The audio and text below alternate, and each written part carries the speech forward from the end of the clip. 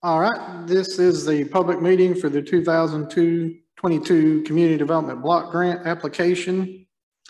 It is March 3rd, 2022 at 12 p.m. I'm County Mayor Stephen Chambers. I'm at the Trousdale County Courthouse, 200 East Main Street here in Hartsville, Tennessee. We did give notice of this meeting and also discussed it at the County Commission meeting on Monday night. Give date, time, and location of this meeting. I'm currently the only one here. I do have Ms. Faye Leonard, who has been assisting us with this application process so far from Vantage Consulting. She is on participating by phone. She is able to answer questions if anyone shows up and has any. But I'll go ahead and read the specifics of the program. Trousdale County has an opportunity to apply for grant funds available through the Tennessee Community Development Block Grant Program. The purpose of this hearing is to assess the community development needs of Trousdale County and to solicit comments from citizens regarding the possible filing of an application for the CDBG funds. The application deadline is scheduled for April 15th, 2022, with notification of successful applications anticipated during the fall of 2022. A CDBG application must meet one of the three following national objectives. 1, principally benefit persons of low and moderate income LMI of at least 51%. 2, elimination and prevention of slums and blight. 3, elimination of conditions detrimental to health, safety, or public welfare. This means urgent need or immediate threat. Most applications are based on benefiting 51% LMI persons. LMI status is documented either through census data or by conducting a target area survey. All CDBG applications must fall into one of the following categories of eligible activities: housing rehabilitation, sewer system improvements, water system improvements, community infrastructure, community revitalization, public health and safety. Public health and safety categories include items such as ambulances, fire trucks, and turnout gear. Water and sewer system applications must be limited to systems with 2,500 residential connections or fewer. It should be noted that water and sewer line extensions are not eligible categories for FY 2022. The maximum allowable grants are housing rehabilitation is $500,000 plus $25,000 3-star bonus. Water and sewer system improvements is $600,000 plus a $30,000 3-star bonus. Community infrastructure is $600,000 plus $300,000 3-star bonus. Community revitalization is $600,000 plus a $30,000 3-star bonus. Public health and safety is $600,000 plus a $30,000 3-star bonus. Community revitalization and public health and safety activities that are eligible only, that are for equipment only, such as ambulance, fire truck, turnout gear, etc., are only eligible for $400,000 plus $20,000 3-star bonus. The match rates: each city or county that applies for CDBG funds is required to pay a portion of matching funds. The match percentage for Trousdale County is 24% of the total project cost on all categories except for housing rehabilitation. There is no match required for housing. The state utilizes a point system in ranking CDBG applications. This criteria includes community need, project impact, and economic development. In addition to the above criteria, project feasibility and project essentialness are criteria for community infrastructure, revitalization, and public health and safety projects. In closing, it should be emphasized that CDBG program is very competitive.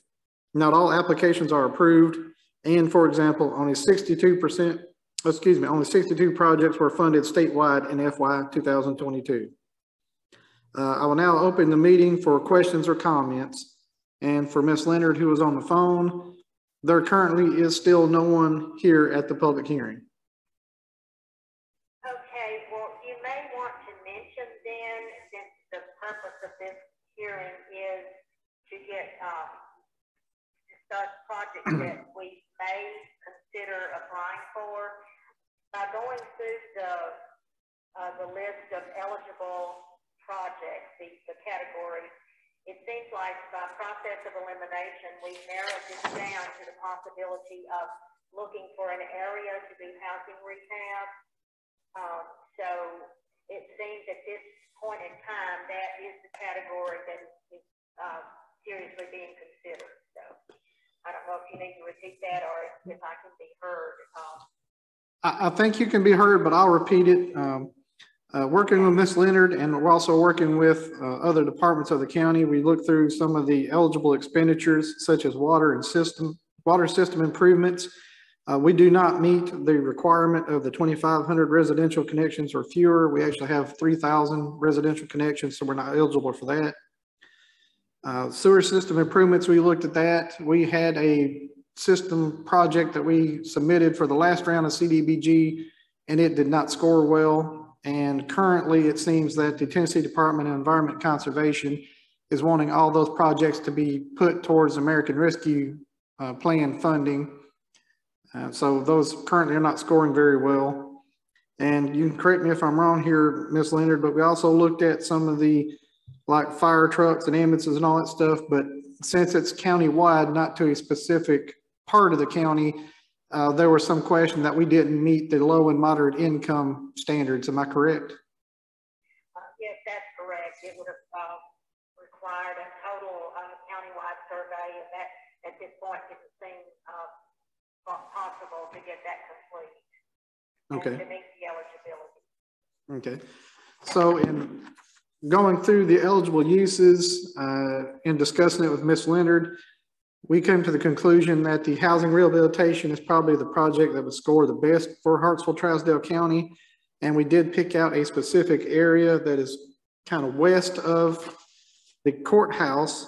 So it's west of the main part of downtown and is going up the hill towards the Ward School. So this will include residences on Morrison Street, Greentop Street, Foxhall Street, Gregory Street, Hall Street, Wilson Street, and I believe also over in Parkhurst.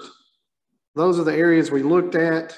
We did a search with the assistance of the property assessor and looked at properties that were owner occupied as rental properties are not eligible.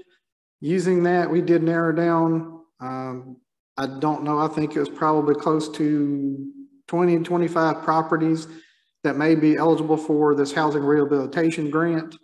And I believe as we go forward, they still have to meet other income requirements and other requirements. So not everybody that is one of these identified residences is going to be eligible. That is my understanding. Ms. Leonard, you can correct me if I'm wrong on that or elaborate any further if you feel that's necessary. Yes, that is correct. The only thing I would add is that of all those streets that were mentioned, because of the amount of money that would be available, we will probably only be able to do just a few houses. So the next step is to do an actual survey, speaking to as many of the homeowners as I can in that area. And from there, we will narrow down which houses that we are going to target. So that's where we are at present with trying to develop this application. Okay. Well, I've run through the eligible projects and our process to narrow down what we thought would be our best effort to go forward with, or best application project. Ms. Leonard, there's still no one here but myself. Is there anything further that we need to do? No, I believe that you have covered everything that's required to be discussed at the hearing, so I think you can adjourn the meeting. Okay. Well, given that we had no turnout and no one submitted any other projects, I'm going to recommend we go forward with the housing rehabilitation project. If we could move to the next step, which I believe is putting out an RFQ for a consultant to be the grant administrator. Am I correct? Yes, and the housing rehab inspector. Okay. We'll get those letters to you just shortly. Okay. Well, again, seeing there's still no one here, so I think we've covered everything. Unless you have anything further, I'll go ahead and close the public hearing. Okay, that's all for me, and I'll speak with you later. All right. Thank you very much, Ms. Leonard, for your assistance. Thank you. Thank you. Bye. Well, again, still no one here. So as I'm the only one here, and I think we have an agreement on what our project's going to be, I'm going to go ahead and close the public hearing. If anyone was watching online, or if anyone watches this later, if you're interested in any information on our efforts as we go forward, we'll try to, once we get to a certain step, we'll do updates to the county commission. And once we get so far into it, if we do receive the grant, we'll obviously work with the people who may be eligible to get those projects in the pipeline and see what projects are going to be funded. And at that point, you can contact either the mayor's office, which would be at 615-374-2461, or you can contact whoever the grant administrator is going to be at that point. We're still very early in the project, so we don't have our consultants lined up yet. That is what part of putting out the request for qualifications and then going to a professional services selection committee will do. We will pick the consultant, that being a grant administrator, plus, as Ms. Leonard said, a housing inspector to do the inspection on the houses and help us pick what projects are going to be done and what the cost is going to be. So again, I want to thank anybody who's watching online or is watching this later on YouTube. If you are watching this either on Facebook sometime later or you're watching it on YouTube, I would ask that you please subscribe to the county's YouTube channel and click the notification bell so you receive notifications when we post new videos. All commissions, committee, board meetings, and whatnot are streamed live via Facebook and posted later on YouTube. So if you click the notification bell after you subscribe, you'll be notified of any new videos posted.